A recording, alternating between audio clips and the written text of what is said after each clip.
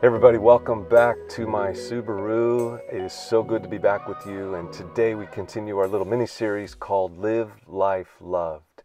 And we are doing kind of a deep dive into Ephesians chapter 1, where Paul is laying a foundation for the rest of the book.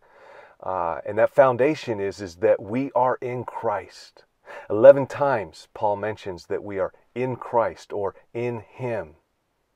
And it is so vital as a Christian, as someone who has surrendered their life to Jesus, that we understand what it means to be in Christ. It is all about our identity, how we see ourselves, how we view who we are and whose we are.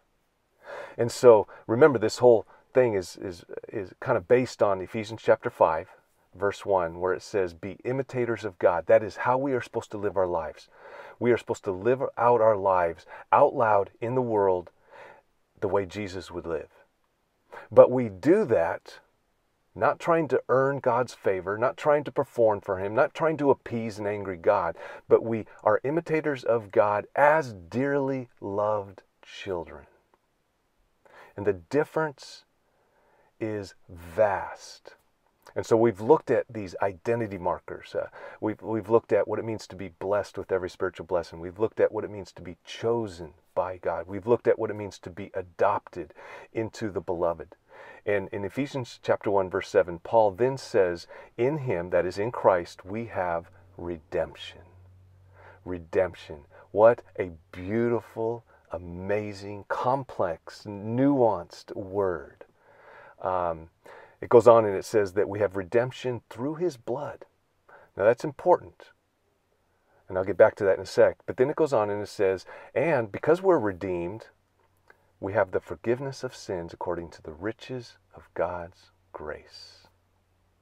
Now let's get back to this word redemption, because it is one of those Christian words that kind of gets thrown around, and I think it's lost some of its teeth when it comes to having an impact in our souls and how we live our lives. Let me give you the technical definition of redemption. Redemption means to buy or win back. It means to free from captivity by payment or ransom.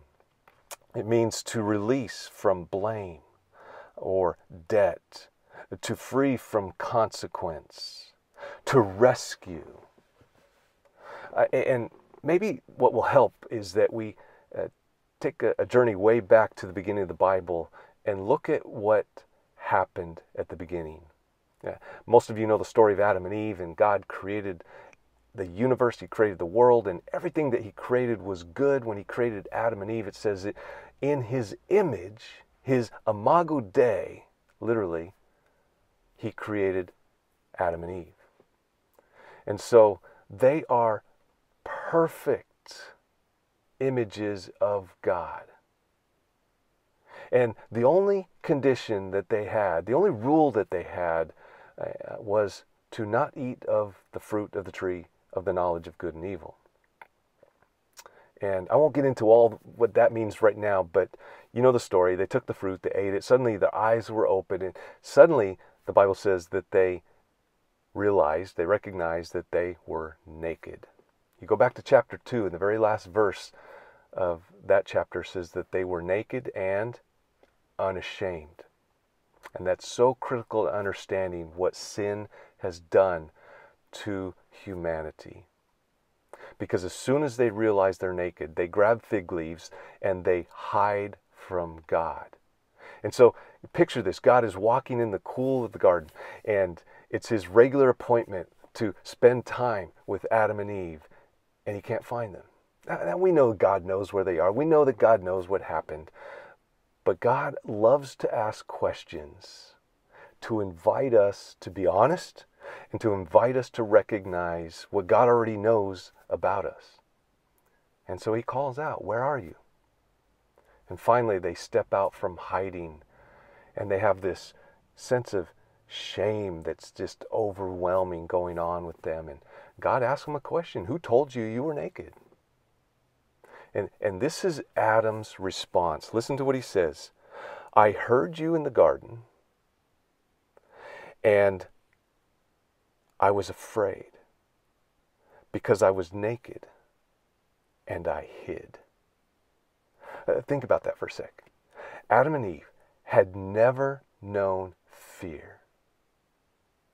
And now suddenly they experience fear for the first time. They had never known shame. And now shame is a part of their human experience. And because they're our forefathers, it is part of our human experience. And then he says that he hid. For the first time, Adam and Eve feel guilt. Fear, shame, and guilt had never been a part of the human condition. It was never God's intent for that to be a part of the human condition, but now it is a part of every person's human condition. Fear, guilt, shame. And here's why this word redemption is so important.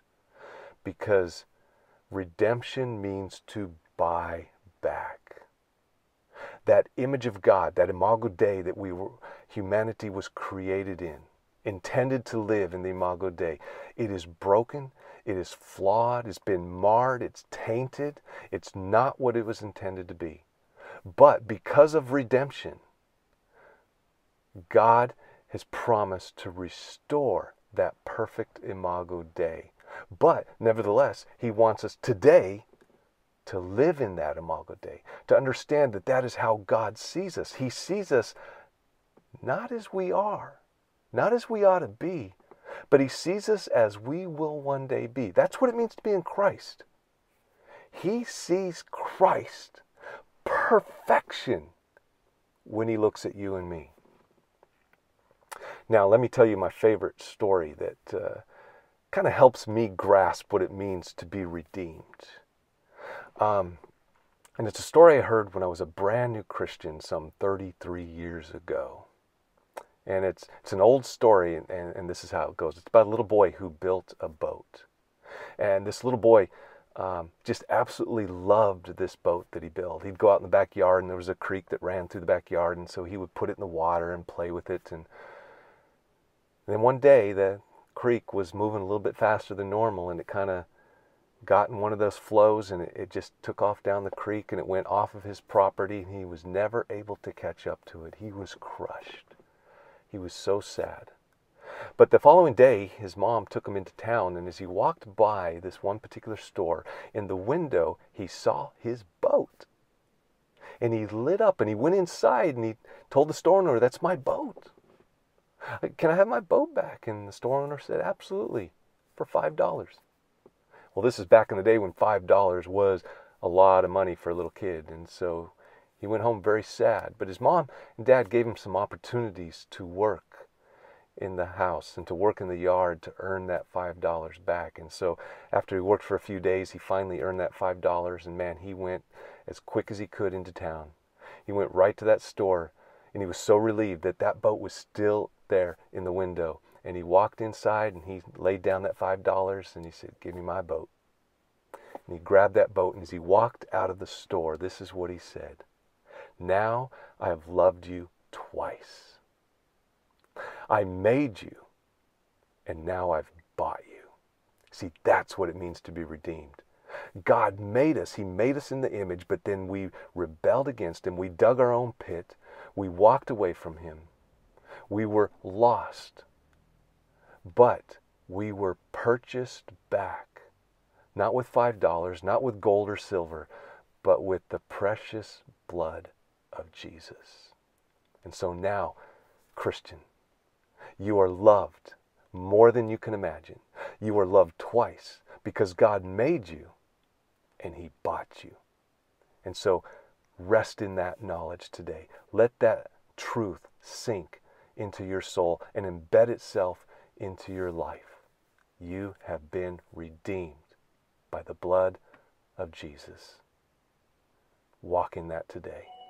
God bless you guys, and may the peace of God that passes all understanding guard your hearts and minds in Christ Jesus. See you next time.